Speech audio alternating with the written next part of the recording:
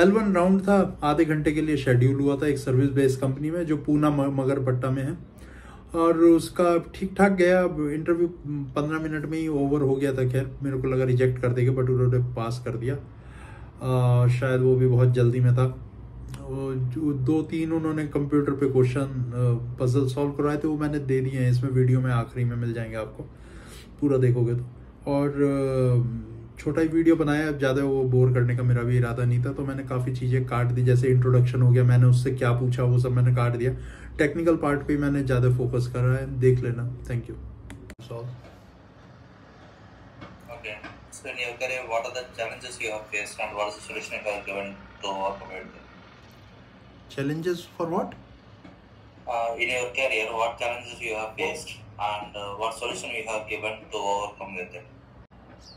The challenges now, if we talk about the recent thing we had faced, those were the challenging things like implementing micro front end, and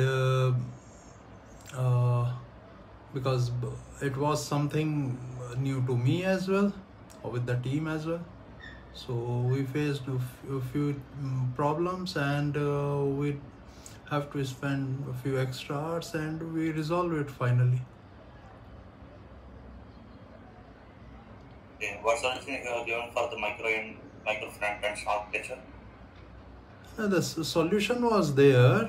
We have multiple apps which were running independently. We do not wish to open several ports and run every individual app, and then under a host type those things were running. So with Webpack Module Federation plugin, we exposed the applications which were talking to each other under a host app. And the challenge is like there must be one main router wrapper around the application. The node module must be in the main app. So those were the things. Okay. So what is JavaScript engine and how it works internally? JavaScript engine and how it works internally. So Yeah. it works on event loop, and event loop works on stack, callback queues, and the pooling. So that is how stack works on first in first out basis. Callback queues are there, which are asynchronous tasks wait to happen, and from the pool the task goes into the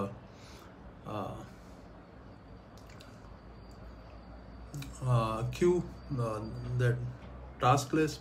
If it is there, it executes. Otherwise, if it is set timeout or any asynchronous event API related, it will be in callback queue. Okay. So just ping one code snippet in the chat. Please take a look at it. Yeah. Able to see that? Yeah. So what's output for those console logs? So one is this is true, true, true, true, true. 3 is greater than 2, so that means it is also true. True is less than 1. True, false.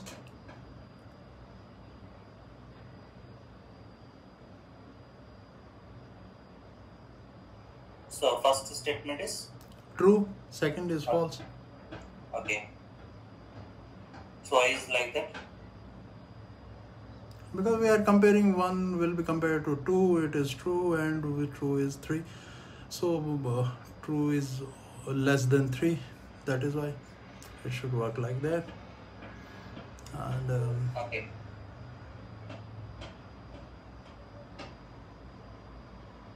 I'll provide another program to wait.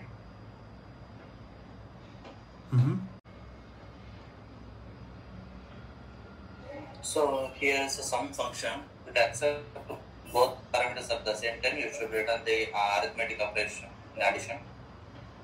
If like I can pass like 1 by 1, so should be happen in the same function only. I can pass. Yes. all the parameters at the one time, or one at the time, you should return the same result. Those within the one function, you need to maintain those logics. Understood? Yeah. So shall I write? Share your screen and write the program. Yeah.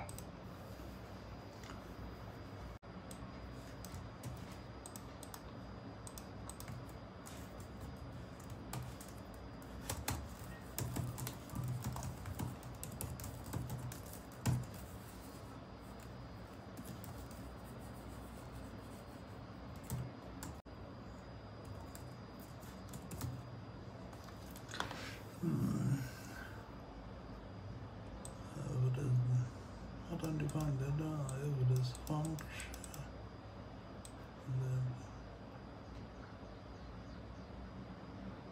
Yeah, this should work. Hello. Okay. Yeah. Got it. So have you worked with the Node.js side? Yes. Okay. What is back pressure in Node.js? What is back? Back pressure. Sorry, I haven't done in recent time. If you have any other question, just ask me. Okay. Yeah. What's database sharding? Sorry, have you worked with the database side or not?